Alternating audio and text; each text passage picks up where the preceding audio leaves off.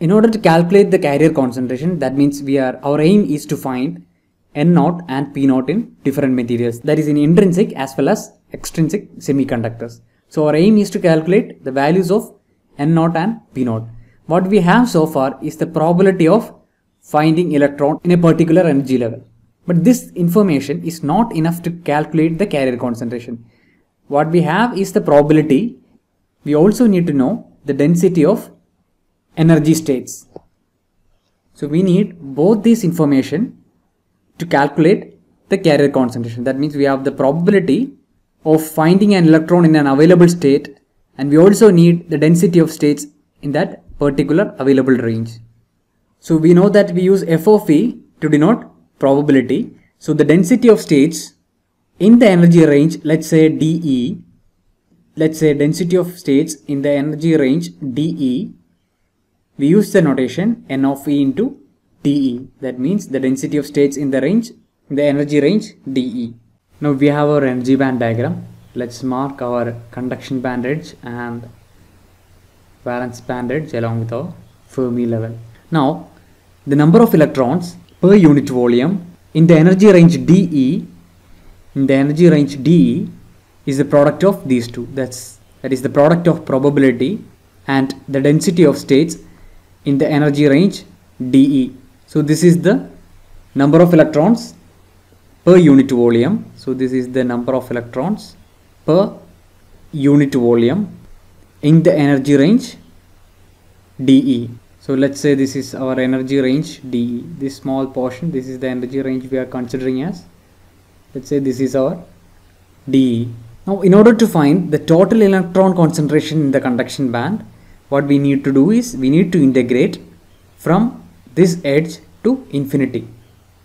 So we have the integral because we assume that the conduction band extends from EC, that is the lower conduction band edge, to infinity. So EC to infinity, we just need to integrate what we have found, that is the probability into density of states, that is n of e dE. Now before doing this integration, let's see the properties of f of e. Now the density of states n of e, that is the density of states n of e, is proportional to e power 1 by 2. So this quantity n of e increases with energy. So this increases with energy. But we know that the probability f of e decreases rapidly as we look at higher energy levels in the conduction band. That the probability value almost dies out at higher energy levels. The effect is that we have one quantity which is increasing and another quantity which is decreasing, and we are taking the product of these two. But the f of e term dominates, and we can say that the result of this product, the product of these two, decreases rapidly as energy increases. So we use that property to simply say that this integral is equal to NC into f of e. We assume that NC, we represent all the distributed electron states. So all these distributed electron states at an effective density of states at the conduction band edge. So all these distributed electron states, we represented it by an effective density of states at the conduction band edge. So NC is the effective density of states.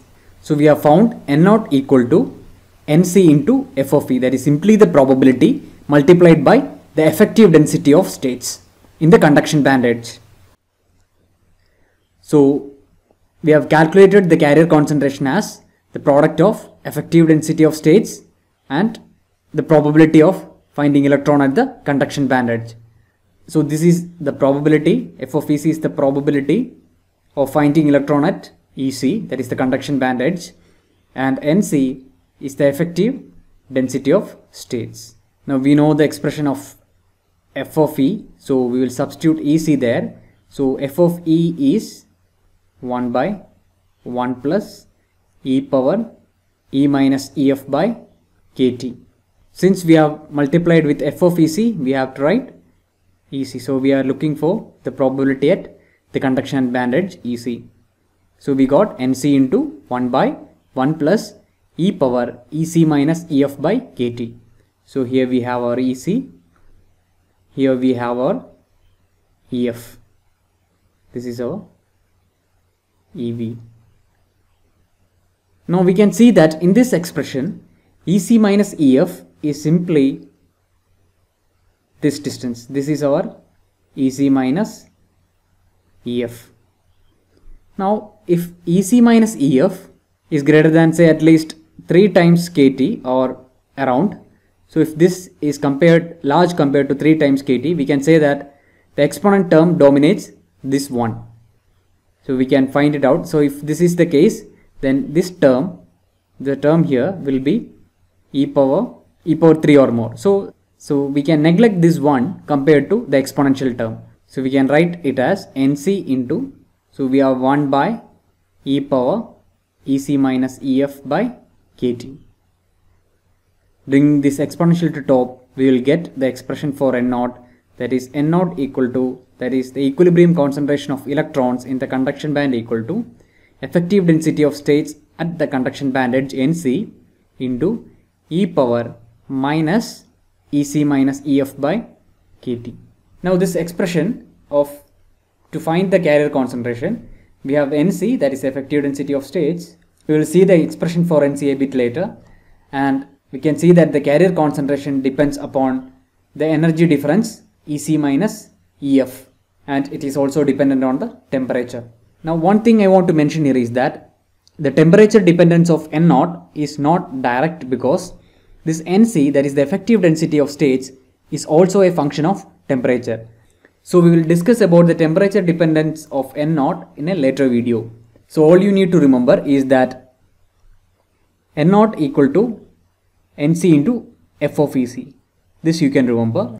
Now this NC, that is the effective density of states, is equal to 2 into 2 pi Mn star KT by H square, the whole power 3 by 2.